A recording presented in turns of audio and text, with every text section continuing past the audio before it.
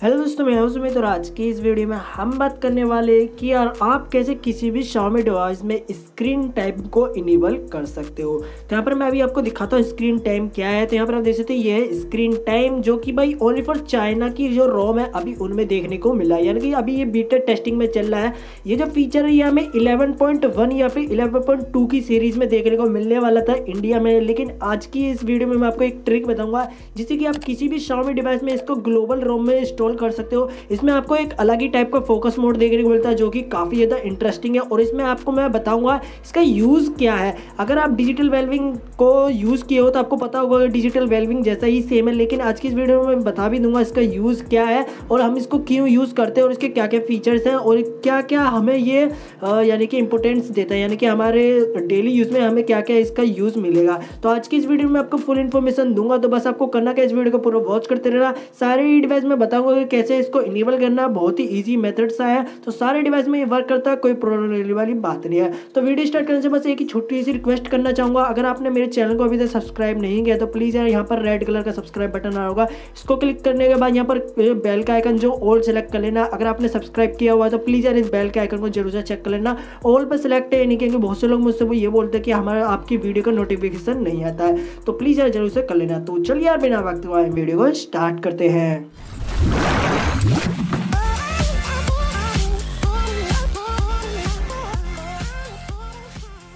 यहाँ पर आप देख सकते हो ये मेरा Redmi Note 5 Pro है। तो इसमें क्या है, मैंने अभी चाइना का रोम इंस्टॉल किया हुआ। तो यहाँ पर आप देख सकते हो ये जो मैंने इसमें चाइना का रोम डाला हुआ है बीटा वर्जन का, तो इसमें ये हमें स्क्रीन टाइम जो पहले से देखने को मिल जाता है। तो हम चले जाते हैं यहाँ पर स्क्रीन टाइम, यहाँ पर हमें देखने को मिल जाता है क्योंकि इसमें डिजिटल वेलविंग नहीं है। जो MIUI 11 का स्क्रीन टाइम है जो गूगल का होता है वो भाई होता है। यहाँ पर मैं अभी आपको दिखा देता हूँ गूगल का क्या होता है। तो हम चलते हैं इसकी सेटिंग में जाने के बाद अब आप देख सकते हो यहाँ पर आपको यहाँ पर ये देखने को मिलता है डिजिटल वेलविंग। तो ये कुछ होता है डिजिटल वेलविंग जो कि होता है भाई गूगल वालों का इंडिया में चलता है, और ये होता है भाई Xiaomi वाले का जो कि चाइना में चलता है। तो यही चीज इंडिया में देने वाले हैं जो कि काफी ज्यादा इंटरेस्टिंग देखने में लगता है। तो इसको हम कैसे अपने किसी भी डिवाइस में इनेबल कर सकते हैं, अब मैं आपको बताता हूँ कैसे आप इनेबल कर सकते हो। तो इसको हम छोड़ देते हैं, इसके फीचर्स की हम अभी बात करेंगे। सबसे पहले हम बात करते हैं इसको इनेबल कैसे करना है। तो आप देख सकते हो मेरे Redmi 6A डिवाइस है, इसमें पहले मैं आपको दिखा देता हूँ मैं किस वर्जन पर रन कर रहा हूँ, जो कि लेटेस्ट अपडेट कल परसों ही आया था MIUI 11.0.5.0, उसी में मैं रन कर रहा हूँ। ये कोई भी चाइना का रोम नहीं है, ये इंडिया का ही रोम है।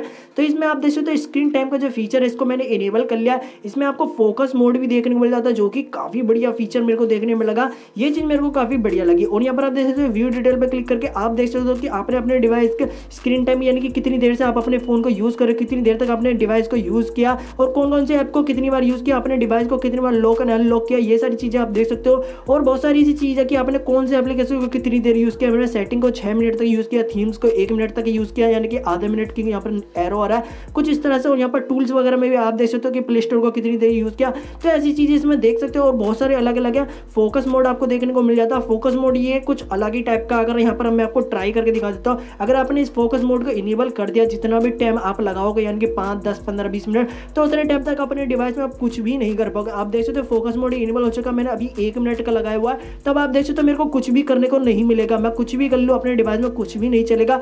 ओनली फॉर एक कैमरा का ऑप्शन देखने को मिलता है, एक यहाँ पर आपको इमरजेंसी कॉल का ऑप्शन देखने को मिलता है। आप इमरजेंसी कॉल कर सकते हो और साथ ही साथ यहाँ पर बस आप एक कैमरे को ओपन कर सकते हो और बाकी अपने डिवाइस में आप कुछ भी नहीं कर सकते। तो इसका फोकस मोड कुछ इस तरह से वर्क करता है। तो फोकस मोड का मतलब यही है कि आप अपने डिवाइस को इसको लॉक करके छोड़ सकते हो। अगर आप अपने फोन को डिवाइस में मान लीजिए आप अपने घर पे चार्ज पे लगा के जा रहे हो, आप चाहते हो कि मेरे डिवाइस को कोई ना छुए और आपको पता कि मैं 1 घंटे बाद ही आऊँगा घर पे, तो आप फोकस मोड को इनेबल करके जा सकते हो। 1 घंटे तक कोई भी आपके डिवाइस को चालू यहाँ पर टच वगैरह नहीं कर पाएगा। आपके डिवाइस में बस सिम कार्ड चालू होगी, कॉल्स वगैरह आ सकती है और बस और कुछ भी नहीं हो, आप कॉल कर भी नहीं सकते हो अगर आपका डिवाइस में फोकस मोड इनेबल है। तो कुछ इस तरह से फीचर वर्क करता है। आप देखिए टाइमिंग खत्म हो रहा है, तो जैसे टाइम खत्म होगा उसके बाद मैं आपको दिखाता हूँ कुछ और फीचर्स इसके।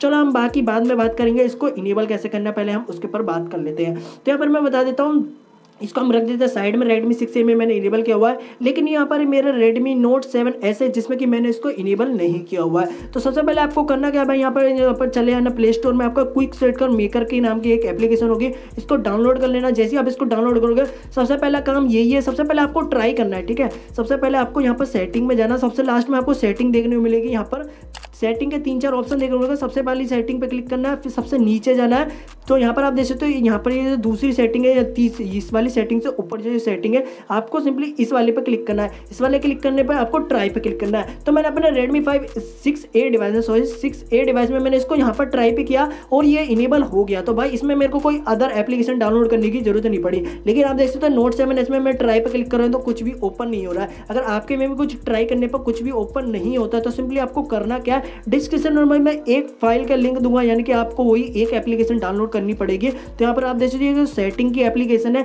आपको ये सेटिंग डाउनलोड करनी पड़ेगी। तो इसका लिंक डिस्क्रिप्शन में जाके डाउनलोड करो और इसको इंस्टॉल करना, ठीक है। इंस्टॉल करने के बाद फिर दोबारा आपको वही ट्राई पे क्लिक करना है, ठीक है। आपको क्विक मेकर आपको ओपन करना है, फिर दोबारा यहाँ पर सेटिंग में चले जाना है, जहाँ पर सेटिंग आपको ओपन देखने मिलेगी। सबसे पहली जो सेटिंग है उसको ओपन करना है। जब ये सेटिंग पूरी खत्म हो जाएगी तो इसकी जो सेकंड वाली है इसको ओपन करने के बाद अब आपको ट्राई करना है। तो जैसे आप ट्राई पे क्लिक करोगे तो आपका जब वो ओपन हो जाएगा तो 1 मिनट पहले हम इसे क्लोज कर देते हैं एक बार। तो इसको हम पूरा क्लोज कर देते हैं, फिर हम चलते हैं क्विक शॉर्ट का मेकर पे, फिर दोबारा अब हम चलते हैं सेटिंग पे, क्योंकि भाई वो मैंने अभी तुरंत इंस्टॉल किया था और जो हमारा क्विक शॉर्ट मेकर था वो पहले से ओपन था तो थोड़ी सी दिक्कत हो जाती है, ठीक है। सेटिंग में हम चले गए। अब यहाँ से हमारी जो दूसरी सेटिंग है इसको ओपन किया और यहाँ पर हम ट्राई पे क्लिक करते हैं।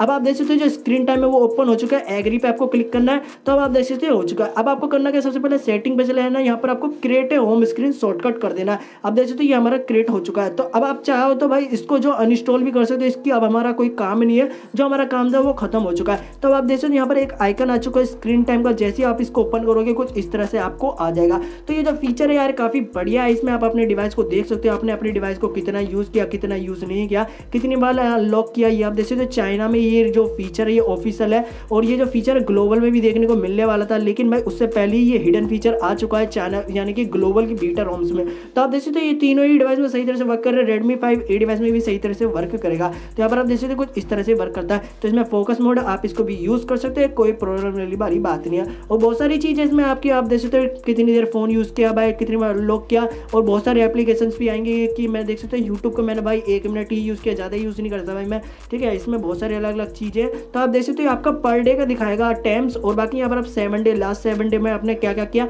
वो सारी चीजें दिखाएगा। और बहुत सारी चीजें इसके देखने लायक। आप यहाँ पर सेटिंग में फीडबैक वगैरह इसको आप ऑफ भी कर सकते हो, आपकी मर्जी, आप ऑफ करना चाहे तो कर सकते हो। यहाँ पर 2-3 ऑप्शन भी अलग है।